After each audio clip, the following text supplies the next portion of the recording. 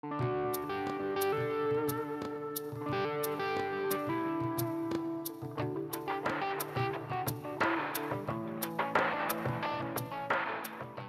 this is the lacrosse ball resurfacer, and its purpose is to resurface lacrosse balls.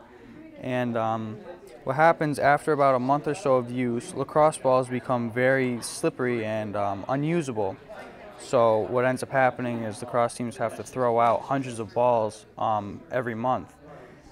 And what this machine does is resurface the balls to make them usable again and grippy. And it does that by sandblasting, and let me just turn this on.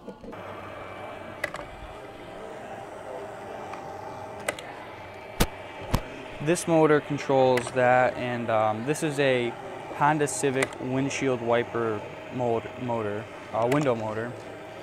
This is where the sandblaster head would go, and this whole device would be placed inside of a sandblaster, and it would cover all the whole area of the ball, resurfacing it in about just over 2 minutes. This motor came out of a printer. It was donated to us by our science department, and you know, it's got good power and obviously works good. All right, so our team name is Double M Lacrosse,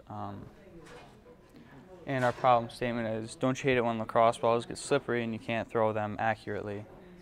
And testing, our first test we tried knurling, which you see at the bottom of wrenches, that diamond grip pattern, and we threw that into a lathe, and that didn't work because the balls they're too soft, and it just press in and it wouldn't leave a pattern, so that didn't work. So next we tried sandblasting by hand, and that ended up working very well, and we decided to stick with that.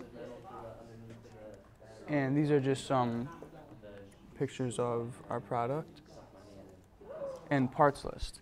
Total cost is about $535. That's just individually. But if schools usually have a sandblaster, which is the main cost.